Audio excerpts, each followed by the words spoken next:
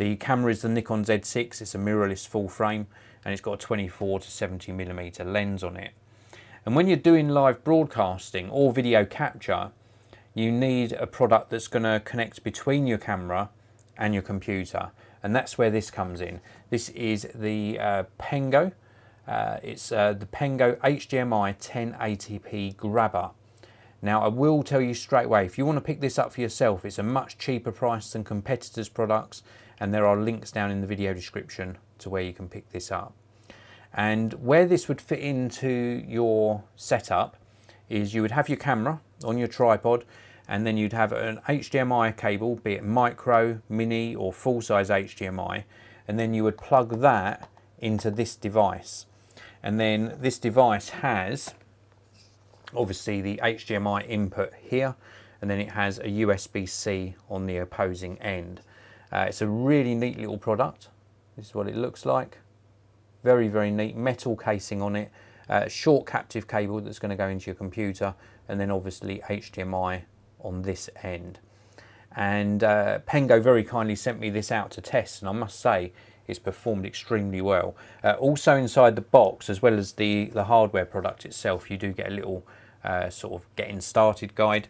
You do also get a USB-A to USB-C adapter, so this is going to allow you to connect the Pengo to an older USB 3 type legacy connection, but USB-C on that end and then the USB-A on that end. And then I'm going to actually just show you the back of the box very briefly. So if you're watching this back after the live broadcast, you can pause the video and read the specifications for yourself. I'll give you a brief recap on it, but I'm more inclined to talking about how it's actually performed. So it works on Mac OS, it also works on Windows.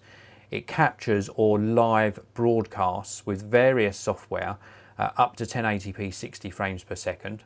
Obviously USB 3 support on here as well. Supports HDMI 1.4b, which obviously caps out 1080p 60 frames per second, 24-bit color, and it's compatible with third-party applications such as PotPlayer, Quicktime, OBS, XSplit and vMix.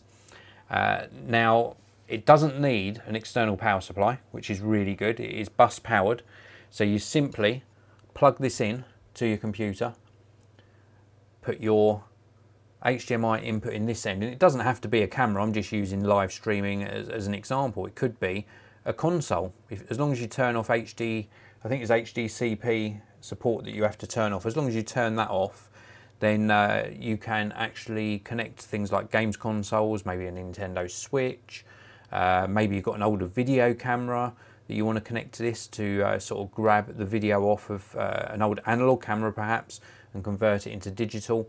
So you simply plug that into the HDMI port, and then into the other end this goes into your computer. So very, very good indeed. Really nicely made. Now I want to talk to you about how this has been working. It's been working extremely well. I did have some initial problems when I was testing it with the Nikon Z6.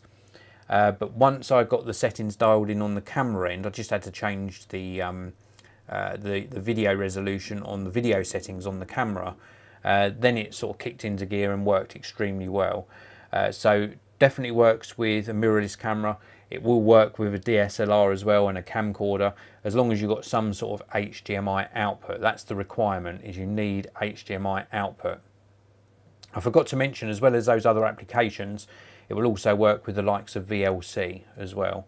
And it definitely works with OBS, the software that I'm using now.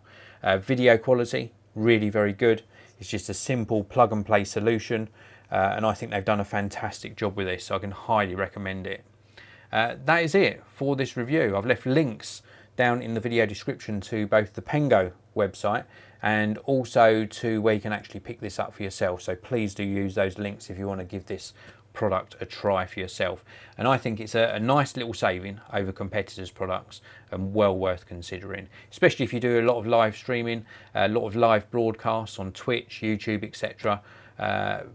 Very worthwhile product, and it means you can step up your video game as well. So that's it for this review. I've just seen Best of Dancehall tune in Thank you very much for tuning in live. I really do appreciate it. Sorry you missed the live broadcast. It's been going for a little while, but if you want to watch after the live broadcast, this video will be available on the main Geekanoids channel. So that's it for this video. Thanks very much for watching, everyone. If you enjoyed it, hit that like button. Don't forget to subscribe. And as always, I'll see you in another video very, very soon. That is a good product. It's amazing actually how these products come down in price. I think they've done a great job on this. Well done, Pengo.